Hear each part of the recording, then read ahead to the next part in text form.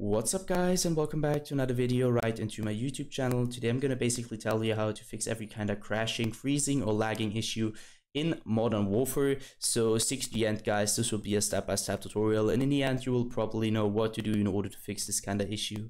Before we start into the video, I just want to let you guys know that I would really appreciate it if you would just leave a like, a comment or a subscription right into my YouTube channel. It would really make my day and help me out as a little YouTuber as I am. Especially subscribing would be such a big support for me guys. You would support my work on YouTube a little bit, and I'm gonna really be thankful for that, and I'm gonna thank you for that. So anyways, I would just say let's get right started. So the first step in order to fix every kind of crashing, freezing or lagging issue is going to be to open up your task manager by simply navigating down to your taskbar, right clicking it and opening up your task manager. What I want you to do next is going to really be simple. Just navigate to the top left corner and ensure that you're sticking around processes.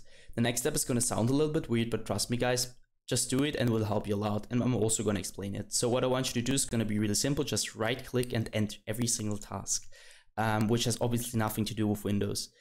Why you want to do that? Simply for two reasons. So first of all, too many applications, programs, games, background processes running at the same time, especially in low-end PCs, could cause crashing, freezing or lagging because your PC can't handle that anymore. And the second reason, like it was for me, it is that some applications or background processes, don't ask me why, are going to third party your game, cause it to crash or to freeze or to lag. And by simply ending every single task, you're avoiding this kind of issue. So just do that, and once you're finished, you should be able to end the task manager again. The next step is going to be to search an empty spot right onto your monitor or your desktop. So just simply right click and click onto display settings. What I want you to do next is going to be to ensure that you're sticking around display and identify which your main monitor is. Obviously this just applies if you have more than one monitor. So once you found it, you should be able to scroll down to scale and layout. But I want you to stick around, change the size of text tabs and other items and change it to 100% as recommended. And the display resolution should be the same as in-game. So for example, if you have an in-game like 1720 by 1070, you should also apply this to your display resolution.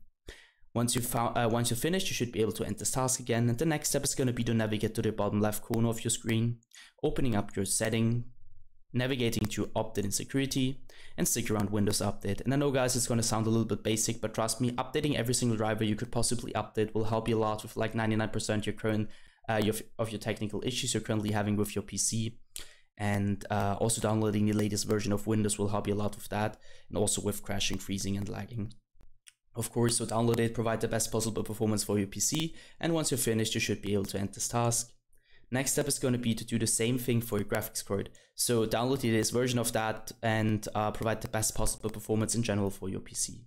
That's it for the video guys. I hope I could actually help you out with this one. If it was like that, just leave a like, a comment or a subscription. I'm going to really be thankful for that. I'm really sorry if I couldn't help you, but I'm just trying to do my best in order to help you out. Either way, I hope you guys have a wonderful day. See you at the next one, and bye.